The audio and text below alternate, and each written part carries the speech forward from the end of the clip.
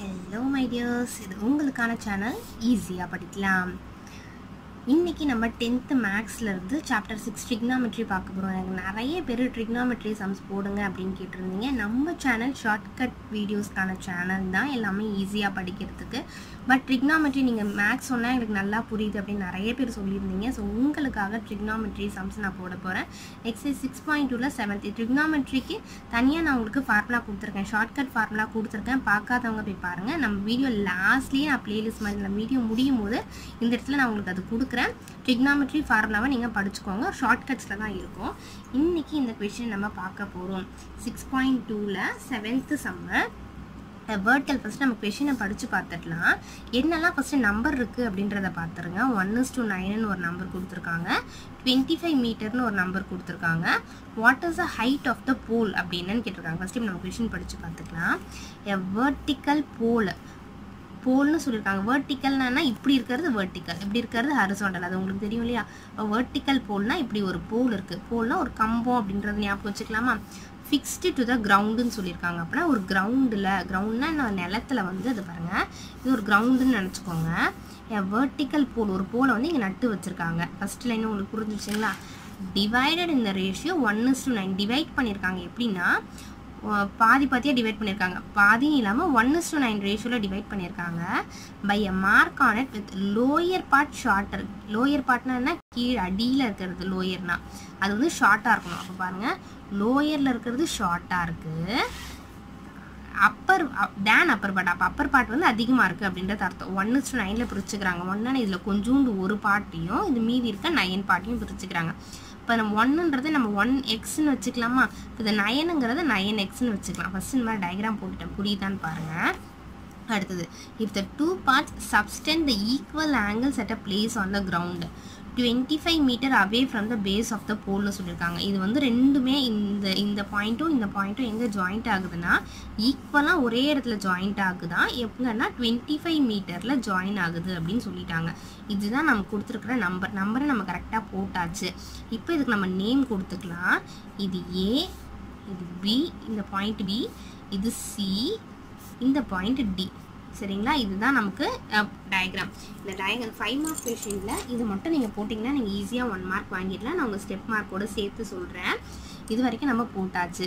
இப்போ நம்ம என்ன கண்டுபிடிக்க சொல்லியிருக்காங்க? What is the height of the போல்னு சொல்லியிருக்காங்க. உங்களுக்கு ட்ரிக்னாமெட்ரி சம்மை பொறுத்த வரைக்கும் இந்த மாதிரி நமக்கு கொடுத்துட்டாலே நம்ம என்ன எடுத்துக்கணும்னா, எப்பயுமே நம்ம tan θ வச்சு போட்டோம்னா நமக்கு ஈஸியாக சம் முடிஞ்சிடும். வேறு எந்த θ வச்சு போட்டாலும் உங்களுக்கு கொஞ்சம் டைம் எடுக்கும். அதனால் நம்ம அதே மாதிரி ஆஸ் யூஷுவல் tan θ வச்சே போடலாம். ஃபஸ்ட்டு இந்த மாதிரி டயக்ராம் போட்டிருக்கோம். அந்த டயக்ராம் என்ன அப்படின்றத நமக்கு புரிய வைக்கணும் இல்லையா? இப்போ ஃபஸ்ட்டு ஏனா என்ன, பி என்ன, சி டி என்னன்னு எழுதிடலாம். லெட், நான் என்ன சொன்னேன்? போல் அப்படின்னு சொன்னேன். போல்னா என்ன? ஏலேருந்து சி வரைக்கும் ஒரு போல். அப்போ லெட் ஏசிபி போல் அப்படின்னு வச்சுக்கலாம். அவங்க கொடுத்துருக்காது, நீங்கள் எழுதிக்கலாம். அப்போ பின்னு ஒரு பாயிண்ட் இருக்குது. பி லெட் பி டிவைட்ஸ் இந்த ரேஷியோ எந்த ரேஷியோவில் பார்த்தீங்கன்னா 9x 1xன்னு இருக்குங்களா? கொஷின் எப்படி கொடுத்துருக்காங்க பாருங்கள், 1:9 கொடுத்துருக்காங்க. அப்போ 1x 9xன்னு போட்டுக்கலாமா?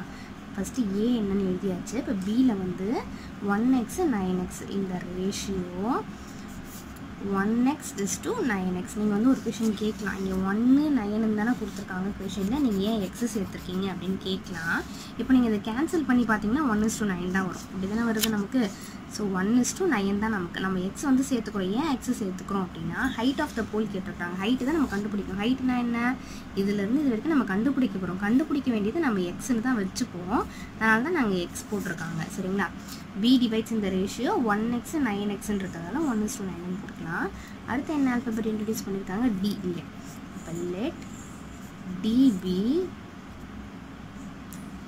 25 மீட்டருன்னு தான் கொஷினை நம்ம கொடுத்துருக்குறாங்க. அப்போ let DP 25 metre away from கிரவுண்டுன்னு கொடுத்துருக்குறாங்களா? Away from the பாருங்கள், away from the base of the போல். நீங்கள் அப்படி ஃபுல்லாக எழுதிக்கோங்க. லெட் டிபி 25 மீட்டர் அவே அப்படின்னு கூட எழுதிக்கலாம் கிரவுண்ட்லேருந்து. ஸோ என்னென்ன நம்ம கொடுத்துருக்கோமோ ஏசி எழுதியாச்சு, பி எழுதியாச்சு, டி எழுதியாச்சு. இதை நீங்கள் எழுதிட்டு தான் நீங்கள் சம்ம ஸ்டார்ட் பண்ண போகிறோம். ஃபஸ்ட்டு இதில் நமக்கு எப்பயுமே என்ன சொல்லியிருக்கேன், ட்ரிக்னாமெட்ரியை பொறுத்த வரைக்கும் நம்ம tan θ தான் ஸ்டார்ட் பண்ணுவோம். இதில் எத்தனை ட்ரையாங்கிள் இருக்குதுன்னு பாருங்கள். ஃபஸ்ட்டு வந்து 1 தான் ஷார்ட்டுன்னு சொல்லியிருக்காங்க. ஃபஸ்ட்டு நம்ம இந்த ட்ரையாங்கிள் எடுத்துக்கலாம். இந்த ட்ரையாங்கிள் தெரியுதுங்களா உங்களுக்கு? இந்த ட்ரையாங்கிள், அதுக்கப்புறம் இந்த ஹோல் ட்ரையாங்கிள் எடுத்துக்கலாம். ஸோ ஃபஸ்ட்டு என்ன ட்ரையாங்கிள்? பிசிடி. அப்போ இன் ட்ரையாங்கிள் பிசிடி எழுதிட்டேன் பாருங்கள். ட்ரையாங்கிள் பிசிடி ட்ரையாங்கிள் பிசிடி எழுதியாச்சு. நம்ம tan θ வச்சு போட போகிறோம். tan θக்கு ஃபார்முலா என்ன? நான் ட்ரிக்னாமெட்ரி ஃபார்முலாஸ்னால் உங்களுக்கு தனியாக கொடுத்துருக்கேன் ஷார்ட்கட்ஸில், பார்க்காதவங்க அதை போய் பாருங்கள். tan θக்கு ஃபார்முலா என்னென்னா சைன் பை காஸ். ஓகே, ஆனால் நம்ம இதிலிருந்து எடுக்கிறோம் அப்படின்னா அதுக்கான ஃபார்முலா ஆப்போசிட் பை அட்ஜசன்ட். சரிங்களா? ஆப்போசிட் பை அட்ஜசன்ட் தான் நமக்கு tan θ ஃபார்முலா. ஆப்போசிட் என்ன? நமக்கு ஆப்போசிட் எப்படி கண்டுபிடிக்கலாம்னா, இது ஆங்கிளுக்கு ஆப்போசிட்டாக இருக்கிறது ஆப்போசிட். சரிங்களா? 90 டிகிரியும் ஆங்கிளும் ஒரே பிளேஸில் இருக்கிறது வந்து அட்ஜசன்ட். இப்போ புரியுதுங்களா? இது வந்து ஆப்போசிட்டு. 90 டிகிரியும் ஆங்கிளும் சேமாக இருக்கிறதுக்கு பிளேஸ் வந்து அட்ஜசன்ட். அப்போ ஆப்போசிட் பை அட்ஜசன்ட் என்னது? நமக்கு ஆப்போசிட்னா 1x, அட்ஜசன்ட்னா 25. இப்போ நமக்கு என்ன எழுதிக்கலாம்? 1x by 25ன்னு எழுதிக்கலாம். ஸோ வந்து ஃபஸ்ட்டு பிசிடி ட்ரையாங்கிள் போட்டாச்சு, இது நமக்கு வந்துடுது. அடுத்த ட்ரையாங்கிள் என்ன? நமக்கு ட்ரையாங்கிள் ஏசிடி. இந்த ட்ரையாங்கிள் எடுக்க போகிறோம், ஃபுல் ட்ரையாங்கிள் எடுக்க போகிறோம். ஏசிடி எடுத்துக்கலாம். நான் உங்களுக்கு இங்கே பேஜ் திருப்பிட்டேன், அதனால் நான் உங்களுக்கு இங்கே ரஃபாக போட்டு கொடுத்துருக்கேன் இன்னொரு டயக்ராம். இப்போ இதை பாருங்கள். tan θக்கு formula opposite by adjacent தான். பெரிய ட்ரையாங்கிள் என்ன சொன்னால் ஏசிடி பெரிய ட்ரையாங்கிளா நமக்கு. இப்போ அதுக்கு ஆப்போசிட் என்ன? இதுக்கு ஆப்போசிட்டாக இருக்கிறது இதுதான். 9xும் இருக்குது, 1xும் இருக்குது. ரெண்டுத்தையும் நீங்கள் ஆட் பண்ணிங்கன்னா வரும் நமக்கு 10x. சரிங்களா? நம்ம ஃபுல் ட்ரையாங்கிள் எடுக்கிறோம். அப்போ இந்த பியை நீங்கள் விட்டுருங்க. ஃபுல் ட்ரையாங்கிள் எடுக்கும்போது இந்த பி நம்ம பார்க்க வேண்டாம். 9xும் இருக்குது, 1xும் இருக்குது. அப்போ இங்கே 10x நமக்கு தெரிஞ்சிச்சு. ஆப்போசிட் என்ன? நமக்கு 10x. அட்ஜசன்ட் என்ன? 90 டிகிரியும் ஆங்கிளும் இருக்கிறது தான் அட்ஜசன்ட்னு சொன்னேன். அப்போ அட்ஜசன்ட் என்ன? நமக்கு 25. அப்போ இது டேனு. இப்போ இது எப்படி நம்ம இது டிஃப்ரென்ஷியேட் பண்ணி காமிக்கலாம்னா, அதுவும் tan θன்னு எழுதியிருக்கோம். இது வந்து 2 ஆங்கிள் இருக்குங்களா? 2 ஆங்கிள் இருக்குது. அப்போ இது tan 2θன்னு போட்டுக்கலாமா? இது ஒரு θ, இது ஒரு θ. அப்போ இது tan 2θன்னு போட்டுக்கலாம். ரெண்டு சேர்த்து எழுதுறதுனால அது tan θன்னு வச்சுக்கலாம், ஒரு சைட் மட்டும் எடுத்துருக்கிறதுனால. இப்போ tan 2θன்னு இருக்குது. tan 2θன்னு இருந்ததுன்னா ஃபார்முலா என்னென்னா tan 2θ equal to 2 tan θ. Formula உங்களுக்கு அப்படியே திட்டா பாருங்கள். இந்த 2 மட்டும் முன்னாடி எடுத்துக்கலாம். 2 tan θ by 1 minus tan square θ. முன்னாடி 1 போட்டுக்கிட்டு மைனஸ் இந்த tan, இந்த 2 மேலே போட்டுக்கலாம். tan square θ ஃபார்முலா வந்து நான் உங்களுக்கு சும்மா அப்படியே ஷார்ட்கட்டில் சொல்கிறேன். tan 2θனா எப்படி எடுத்துக்கலாம்? இந்த 2 ஃபஸ்ட்டு முன்னாடி போட்டுக்கோங்க. 2 tan θ வந்துருச்சா? இப்போ tan இந்த 2 மேலே போட்டுக்கோங்க. tan square θ வந்துருச்சு. முன்னாடி 1 மைனஸ்ன்றது சேர்த்துக்கலாம். இந்த ஃபார்முலாவில் நம்ம இதை சப்ஸ்டியூட் பண்ண போகிறோம். ஸ்டெப்ஸ் எல்லாம் கொஞ்சம் கிளியராக பாருங்கள். ஃபஸ்ட்டு அப்படியே சப்ஸ்டியூட் பண்ணிக்கலாம். tan 2θன்னு இருக்குது. tan 2θவோட வேல்யூ என்ன? 10x by 25ன்னு போட்டுக்கலாம். அப்புறம் ஈக்குவல் டு இருக்குது, ஈக்குவல் டு போட்டுக்கலாம். 2 இருக்குது, 2 போட்டுக்கலாம். tan θவோட வேல்யூ என்ன? நம்ம முன்னாடி பேஜில் கண்டுபிடிச்சி வச்சுருந்தோம். இதை நான் இங்கே எழுதியிருக்கேன். 1x by 25. நீங்கள் அதை x by 25ன்னு போடலாம். சரிங்களா? 1xனாலும் எக்ஸ்னாலும் சேம் தான். டிவைடட் பை கொடுத்துருக்காங்க. அப்போ டிவைடட் பை 1 மைனஸ் போட்டுக்கலாம். tan square θ. நமக்கு tan ஸ்கொயர் θக்கு ஃபார்முலா வேல்யூ தெரியாது. இப்போ என்ன எடுத்துக்கலாம்? tan θ என்ன? நமக்கு x by 25ன்னு நமக்கு தெரியும். இங்கே ஸ்கொயர்னு கொடுத்துருக்கறதுனால x ஸ்கொயர் 25 ஸ்கொயர் அப்படி எடுத்துக்கலாமா? tan ஸ்கொயர் θ நமக்கு தெரியாது, tan θ தான் தெரியும். அப்போ இதுக்கு மேலே ஸ்கொயர் போட்டால் இங்கேயும் ஸ்கொயர்னு வந்துருமா? x ஸ்கொயர் பை 25 ஸ்கொயர் நம்ம எடுத்தாச்சு. இதுக்கப்புறம் ஃபுல்லாக கேல்குலேஷன் தான், நீங்கள் கொஷினை பார்க்க தேவையில்ல. 10x by 25ன்னு வந்துருச்சு. 2x 25 இது கேன்சல் எதுவுமே ஆகாது. அப்போ இதை நம்ம இப்படி போட்டுக்கலாம். 2x by 25னே போட்டுக்கலாம். டிவைடட் பை 1 மைனஸ் எக்ஸ் ஸ்கொயர்னா என்ன தான்? எக்ஸ் ஸ்கொயர் தான். 25 ஸ்கொயர்னா என்ன? நமக்கு 625. 25 × 25 மல்டிப்ளை பண்ணால் 625. அப்புறம் 10x by இந்த ஸ்டெப்பு முன்னாடி ஸ்டெப்பை பார்த்து போட்டுக்கிட்டே வாங்க. 2x by 25 இருக்குது. 2x by 25 போட்டுக்கலாம். இப்போ பாருங்கள், இந்த 1க்கு இங்கே மட்டும்தான் டிவைடு இருக்குது, இங்கே டிவைடு கிடையாது. அப்போ என்ன பண்ணலாம்? இதுக்கிட்ட மட்டும் இருக்கிறத இதுக்கும் நம்ம ஷேர் பண்ணி கொடுக்கலாம். இப்போ நீங்கள் வச்சுருந்தீங்கன்னா உங்கள் ஃப்ரெண்டுக்கும் ஷேர் பண்ணி கொடுப்பீங்க இல்லையா? அதே மாதிரி இதுக்கு கீழே எதுவுமே கிடையாது, அதனால் இதை ஷேர் பண்ணிக்கலாம். இன்னும் சொல்ல போனால் இது கிராஸ் மல்டிப்ளை பண்ண போகிறோம் அப்படின்ற மாதிரி எடுத்துக்கலாம். பாருங்கள், 625 × 1ன்னு போட்டோம்னா நமக்கு 625ன்னு வந்துருமா?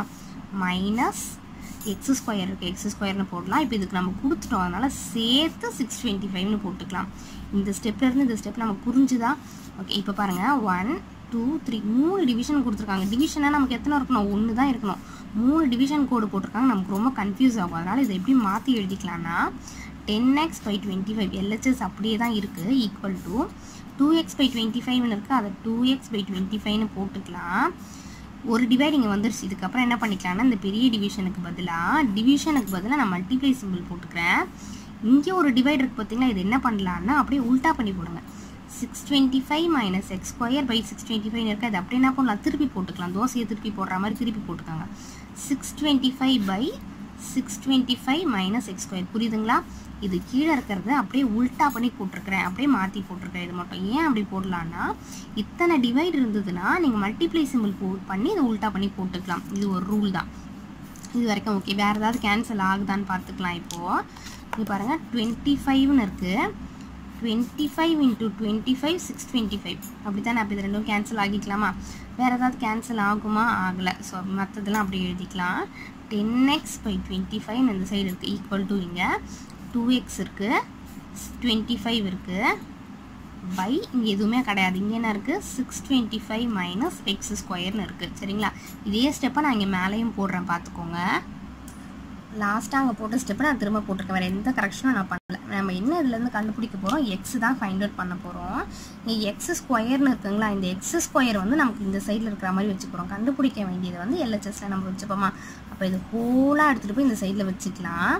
625 மைனஸ் எக்ஸ் ஸ்கொயர்னு இருக்குது ஈக்குவல் டு 2x இன்ட்டு 25. சரிங்களா? கண்டுபிடிக்க வேண்டியது மட்டும் அந்த சைடு வச்சு. அப்போ இது என்ன கொண்டு போய்க்கலாம், இங்கே இதே வந்து அந்த சைடில் கொண்டு போய்க்கலாம். ஈக்குவல் டுக்கு அப்புறம் கொண்டு போனால் என்ன ஆகும், மல்டிப்ளையில் இருக்கிறது டிவைட் ஆகும், டிவைடில் இருக்கிறது மல்டிப்ளை ஆகும். அப்படி தானே ஆகும். அப்போ இன்ட்டு 10x பை 25 என்னமா ஆகும், இந்த சைடு வந்ததுன்னா 25 பை 10x. புரியுதான்னு பாருங்கள். மேலே மல்டிப்ளையில் இருக்குது, அது இங்கே வந்தோடனே டிவைட் ஆகிடுச்சு. கீழே டிவைடில் இருக்கிறது மேலே மல்டிப்ளையில் வந்துடுச்சு. அவ்வளோதான். இப்போ ஏதாவது கேன்சல் ஆகுதான்னு பாருங்கள். இங்கே 2 2s are 2 5s are 10 ஆகிடும். X cancel ஆகிடுமா. மீதி 5 5s are 25 ஆகிடும். அந்த கேன்சலேஷன் உங்களுக்கு தெரியும். இந்த ஸ்டெப்லேருந்து இந்த ஸ்டெப் உங்களுக்கு தெரியுதான்னு பாருங்கள். 625 மைனஸ் எக்ஸ் ஸ்கொயர்னு இருக்கிறதால அந்த சைடு வச்சுக்கலாம். இதை இந்த சைடு நம்ம கொண்டு வந்துடும். இந்த ரெண்டுத்தை மட்டும் நம்ம இங்கே சேஞ்ச் பண்ணி போட்டுட்டோம். ஸோ இது உங்களுக்கு புரிஞ்சிருக்கும்.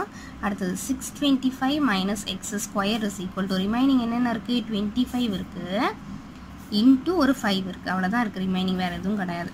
அதுக்கப்புறம் 625 minus X square is equal to 25 into 5 multiply பண்ணால் நமக்கு என்ன ஆன்சர் வரும், 125 கிடச்சிருச்சு. சரிங்களா?